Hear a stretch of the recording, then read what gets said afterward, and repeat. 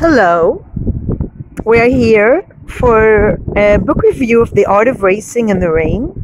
Meet the dog who will show the world how to be human. So, I need to find the passages that are good, but I just want to make an overview. First of all, when you're reading a book, it's always about the reader. You are reading the book. So there's no objective book report. There's no objective book review. It's about you. So I'm surrounded here by these beautiful dogs, and absolutely affects me. This novel is from the point of view of a dog, and it has some really beautiful quotes. It says here, with your mind, power, your determination, your instinct, and experience as well, you can fly very high. So this is sort of like a wannabe Jonathan Livingston Seagull with 4 legs. And it does express a lot of knowledge about dogs and about their senses being much more attuned, they can pick up much more than human beings, whether it's the heartbeat, where it's things that people don't pick up, and how sensitive their senses are. In sharp contrast with how insensitive people are. They can put loud music in a public area, for instance. The dogs can hear it so much more. So this book, I will say 3 things. First of all, there's a lot of knowledge about dogs, and it's good in that way. The second thing, there are a few things. There's a relationship between a man and his dog, and a dog and a family. And there's confronting a disease, a horrible, incurable disease, and relationship within a family, and how to deal with in-laws at such times. And then there's also something that for me is not a good decision of the writer. He also put in how should I put it? I wouldn't say harassment, but an encounter with a minor, with a young girl. There's an accusation, and how that affects the life of the man from the point of view of the man being accused. And since so many reports about abuse go unreported, I find it in poor taste.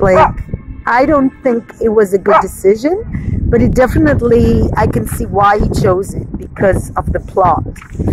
So this talks about evolution, how dogs got to be dogs, and a dog named Enzo, and his owner is Danny, and he's a race car driver, and he has a family. He marries Eve. Eve becomes very ill. They have a daughter together called Zoe, which means life, and he's realizing his dream. There's this dream of becoming a race car driver. And for anyone who's seen, I don't remember the name of the movie, it's Ferrari versus Ford, is it the name? It was a fantastic movie about race car drivers. That was very well done, in my opinion. And I really got into that topic, which is absolutely not a topic I would otherwise get even a little bit close to. But there's a repetition of the philosophy that you think, what is the common thread between a dog and a race car driver? And seemingly nothing. And then you realize it's living the moment, and how living the moment actually has a good association, because in order to achieve a goal, you need to live the moment. If you're thinking about the past, like a race car driver cannot think about where he's been, cannot think even about a meter before him. He's focused on reaching the goal, and in life that's the same. And so this dog loves racing. There's a lot of cruel scenes where there's insensitivity to dogs, and that's definitely very painful for me personally to read it. And there's a beautiful story about Mongolia. I didn't know. I thought Mongolia was not dog friendly, actually, because I wanted to live there. I got a job offer one time. This is a true story. And I heard the dogs are not treated as pets there. So this is the story about Mongolia, is that in Mongolia there's a ritual. That's what it says. I'm not sure that actually it is. I really need to research if it's really true. But in Mongolia, when a dog is dead, they bury him in a way, and they put a food in his mouth so he can go to the next life. They believe in reincarnation, so they bury the dog with good food, and that he goes on to the next reincarnation, and he has like he will be a human being maybe. There it is. I found it. In Mongolia, when a dog dies, he's buried high in the hills. People cannot walk on his grave. The dog's master whispers in the dog's ear his wishes that the dog will return as a man in the next life. When his tail, his tail is cut off and put beneath his head, and a piece of meat or fat is placed in his mouth to sustain his soul on its journey. Before he's reincarnated, the dog's soul is free to travel the land, to run across the high desert plains for as long as it would like. So it says here, I learned that from a program on National Geographic Channel. I believe it is true. Not all dogs return as men, they say. Only those who are ready. I am ready. It just brings tears to my eyes, because in reincarnation, being a human being is the highest level. And when we look around us, being human being is not always the highest level. Human beings are not nice to other human beings a lot of times. I make this report, we have in USA reports of racism.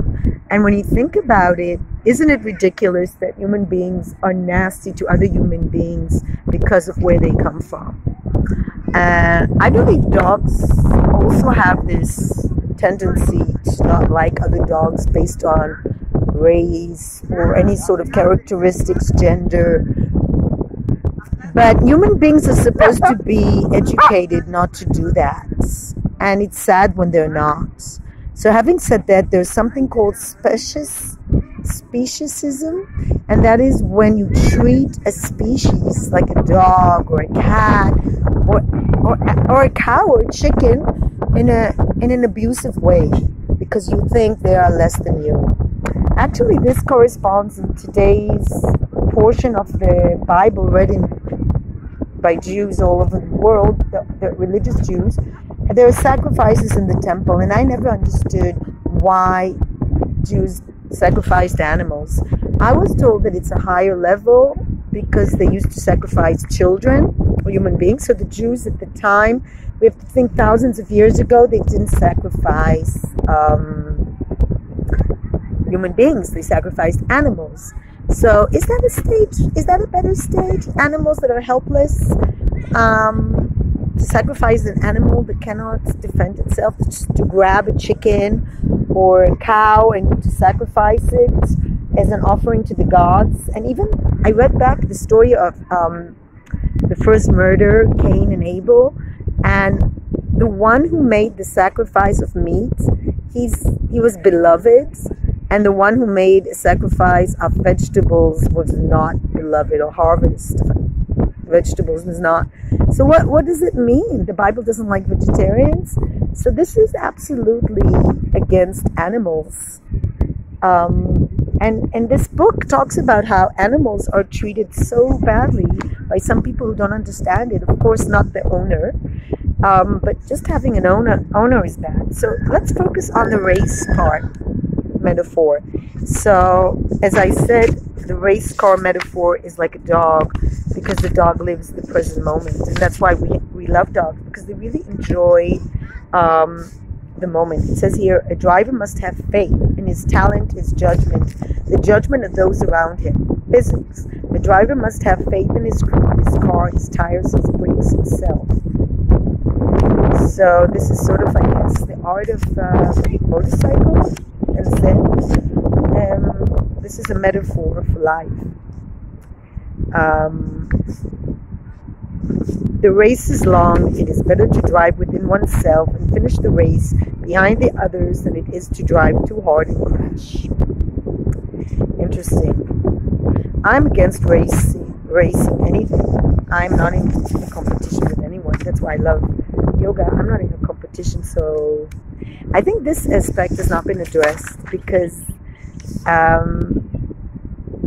competition does the horrible things to a human being, I believe, and I don't like any sort of races. But this is a beautiful story, and I just have a problem with the choices the writer made to bring in sexual harassment against a teenager story, and I just think there's too much stuff going on in this book, and I think less is more.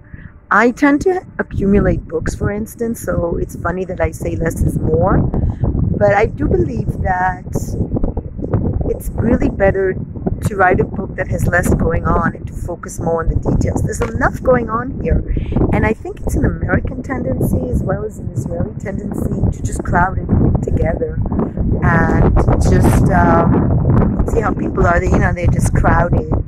I'm not a crowd person. I'm a very individualistic person, which is weird because I work in education, but then I like to have it structured, and I like to have structure when I'm with children. I don't like to have a mess. I don't like to have children just go all over the place. And I think the same thing goes for books. You need to have a structure, which is why I haven't ventured into writing my own book. A lot of structure. Otherwise, the reader doesn't know where he's going. And I think in this book, I'm lost, but there's too much going on. So I wouldn't say it's Jonathan Livingston Seagull, because Jonathan Livingston Seagull did not write a book about a seagull that has like a sexual harassment case, comes into a family. There's too much stuff going on here. And the whole purpose is to get this, drama going on. It's been made into a film. And it's also tragic, the way people treat each other. Maybe that was why the writer chose to bring in the sexual harassment story. How people treat each other is just selfish manner. But I tend to think that the teenage girl doesn't really make up stuff. It's maybe the adults around her. And I think that would have been a better choice to stress that the girl didn't choose to accuse anyone. But it's the adults around her whose selfishness dictated this behavior. So I have a problem with this choice. I think it's very painful, but I think the description between the in-laws and Danny, who's the hero of the story, is the main character, the race car driver, who's fighting for his daughter, and the way the in-laws are so selfish and they don't think about the relationship with of a father and daughter is just cruel, but it's also very realistic, I believe. In many cases in family, people just don't think about other people, and they're very selfish, which, again, the dog stands out even more as a selfless creature that just is always looking out for the human being. And it's so odd that human beings can be so selfish and mean towards each other. It's just the way it is. We just have to accept it. I've really given up trying to understand the psychology of human beings, because there are books written about an ideal human being, especially religious books or philosophical books. There's an ideal, and the reality is so far away from that.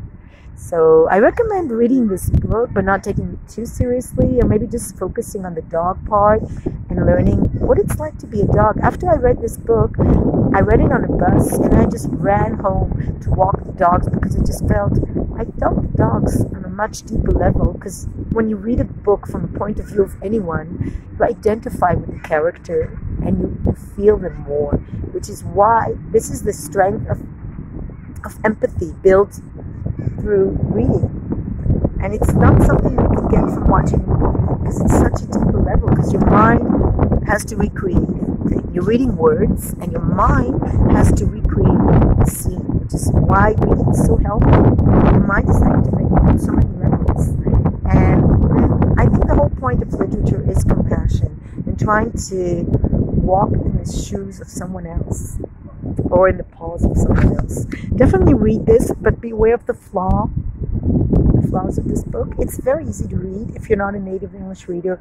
The vocabulary is not too difficult, and you can watch it. I'm curious to see how the film portrayed, what were the choices of the film. But again, I really think the book is always better than the film. Always, almost always. Maybe Forrest Gump would be an exception. I've never read the book, but I love that film.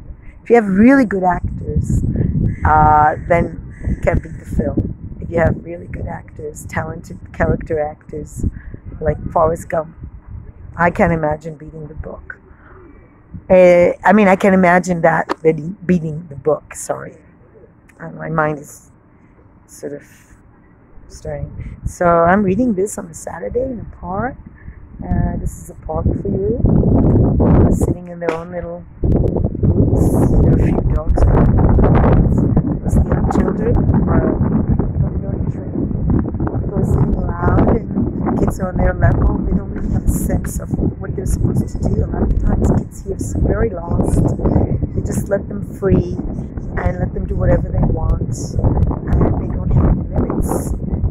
Sharp contrast to other cultures I've been into in Europe. There maybe are the opposite extremes, because they have too many limits. They're not allowed to run free. I wish there was the happy medium.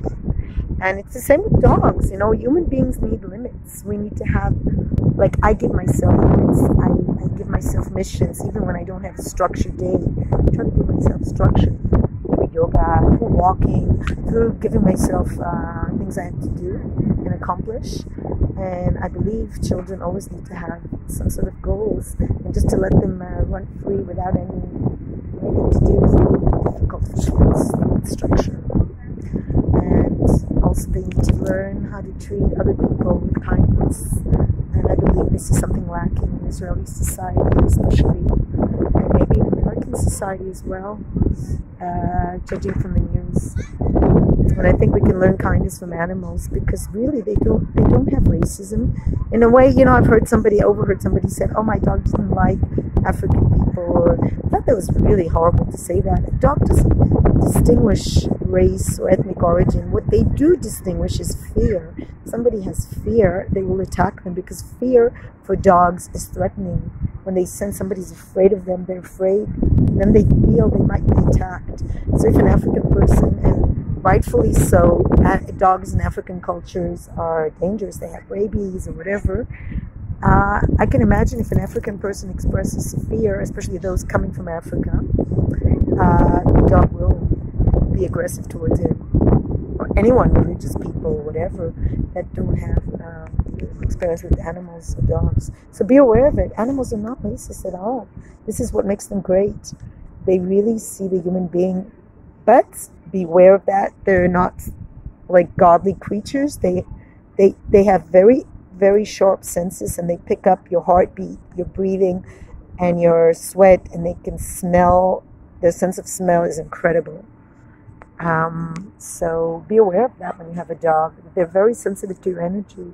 If you're nervous, they're going to be nervous. If you're afraid, they're going to be afraid. And this book, I think it would have been better that it would have stressed the relationship between the dog and his owner more. But it's a great book, and especially the scene where the dog wants to give evidence in court because he witnessed a crime, and it takes me back to crimes where dogs are the only witness. And this wish that a dog could speak, but in a way it's a blessing they can't, because they have nonverbal language, and in a way their nonverbal language speaks immensely, and we just have to know their language. Dogs have very clear language. We need to learn. Cats have a very clear language. All animals have their own languages. Just because they don't use words doesn't mean they don't have languages. And that was important for me.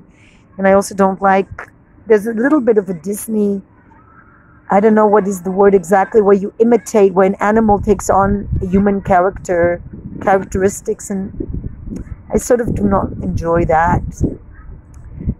And it's sort of would have been a better book if the dog would have been a little bit less human.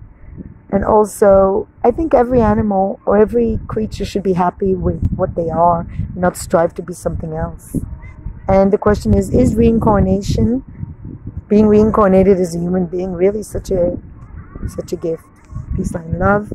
And read this book, but as I said, focus on the good parts, on the quotes about focusing on a target and in the rain, and beautiful descriptions of Seattle, Washington, a place a friend of mine moved to, and it just sounds really beautiful, as well as challenging weather-wise. And I feel really blessed that we have the sun here, so much sun. Peace, light, and love, and definitely read this book, enjoy it, but be aware of its flaws as well.